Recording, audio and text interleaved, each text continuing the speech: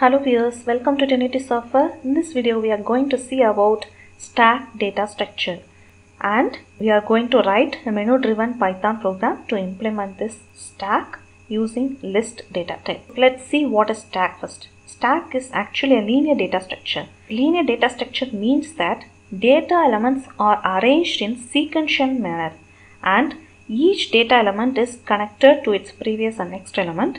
So this data structure is easy to implement as computer memory is also sequential.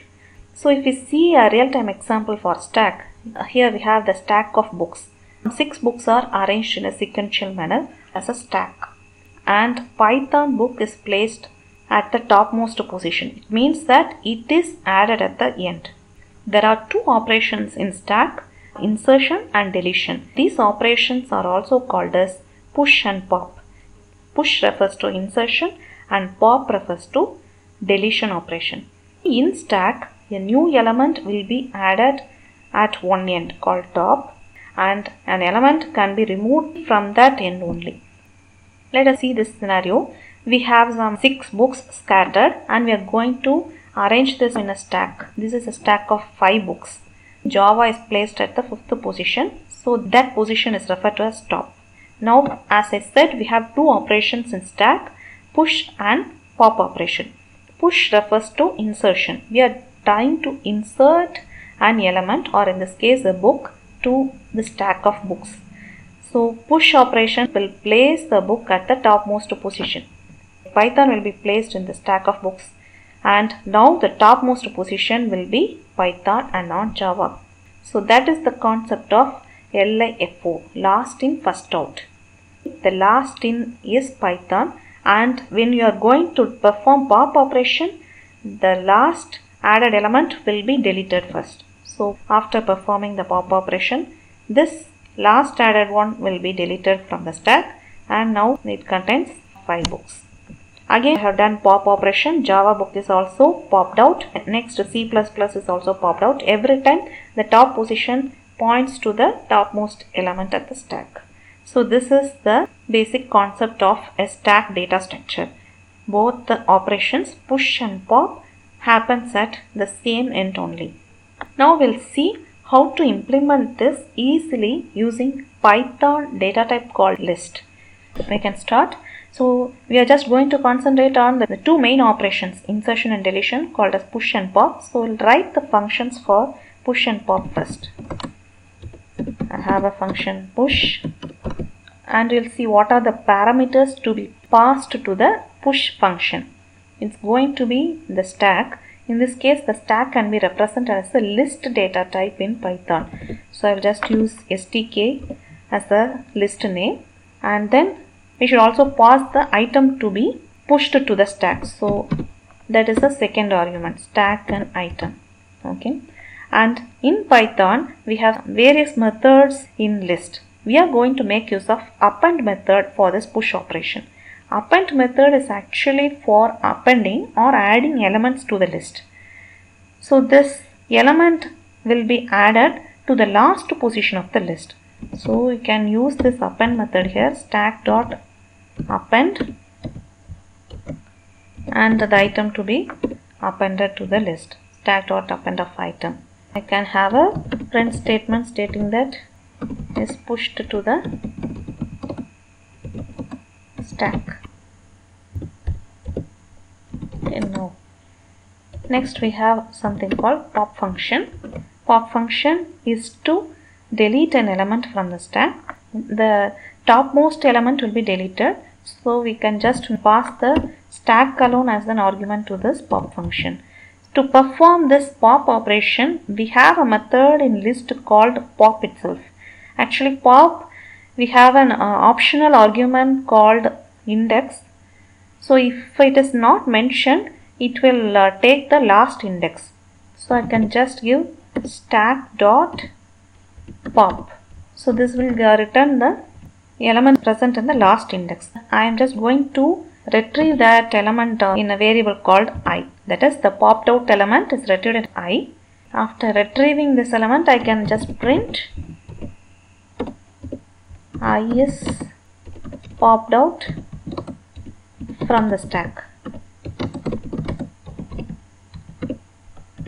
Okay, and let me check what are the other possibilities. In case if the stack is empty, this is not going to work. There is no element in the stack, means you cannot pop an element from the list. So I will have an if condition, if stack equal to empty. I am checking if the stack is empty. In that case, we'll have a print message stating that stack is empty, so we cannot pop any element. And in the else part, we can perform these operations. Now we can display the elements present in the stack by just passing this stack as an argument to display function. It's going to be simple. We'll just have a print function. It will list out all the elements of the list. But if the stack is empty, you will get an empty square brackets. So I can have the same condition here. If stack is empty, and have the message printed as stack is empty. Else part, you can just print stack. That's it, fine. So we have defined all the three functions: push, pop and display. Now it's time to call these functions. First let me initialize the list stack.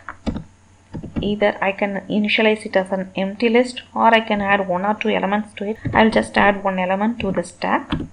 You can also have it as an empty list.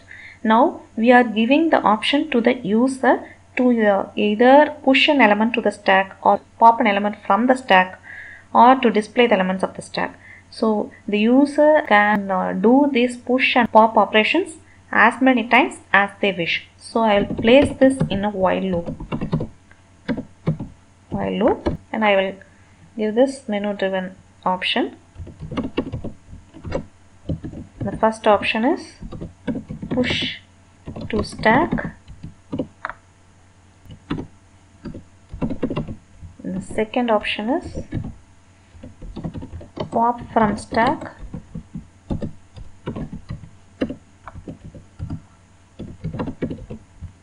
And third option is display stack. That's it. These are the three options we had, and the last option is you can just quit.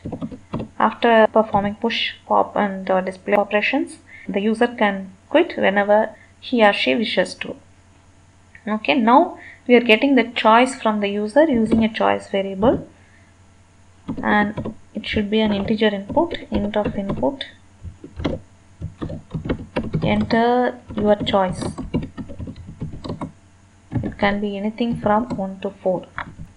Okay, that we have obtained in CH. Now based on the user's choice, it can be 1, 2 or 3 or any other number. If any other number, it can just quit from this loop. First, if choice is 1, what we are supposed to do? We are just going to push the element to the stack. So we are going to call this push function. Push function, it has two arguments, push stack comma item. So item must be obtained from the user. So we will get the item now from the user. It can be either a string input or an integer input, since list can accept any data type. So in this case, I have initialized the stack to an integer. So I will continue with adding more integers to the stack. So I will get the input as integer. Int of input of element to be pushed to the stack. Okay, that's it. We have written for choice 1. If the user has chosen choice 2, that is pop from the stack, then you have to call this pop function of stack. Sorry, it is elif. Elif the user has chosen choice 3, it's going to be display of stack. Else, for all the other conditions, you can just come out of the loop and thereby come out of the program also. So that's it. We have written the menu driven program for implementing stack in Python. Let's run and check the output. So here we have got the 4 options. I'll first take the third option to display what are the elements present. 100 is already there. Now I'll push one more element to it. 200 is pushed. 200 is pushed to stack. Again I will choose option 1. 300. 300 is pushed to stack. We'll see what are the contents. 100, 200 and 300. Now if I want to pop an element from the stack, so the element which is pushed last will be popped out first. That is last in first out. 300 will be popped out from the stack. We are going to display the content again. So we have 2 elements in the stack. Again I will pop one more element. 200 is also popped out. I have given push option. So 500 is pushed to the stack. I'll just do pop once again. 500 is popped out. Again I will pop an element. 100 is also popped out from the stack. So now the stack is empty. We will check displaying the stack now. Stack is empty, or even if you try to pop from the stack, you will get the same message because the stack is empty and you cannot pop an element from an empty stack. So stack is empty and you cannot pop. So this is how it works. I can just quit from this one. That's it about stack implementation using list in Python. Thanks for watching. If you like this video, kindly subscribe for more programming concepts.